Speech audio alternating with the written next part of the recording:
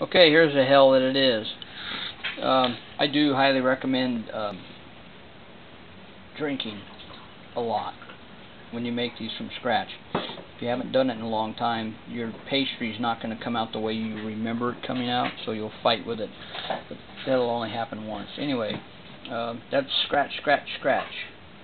There's nothing canned about it except for the evaporated milk, and I can't evaporate milk, so that's what you get. That's the finished product. That's one pie.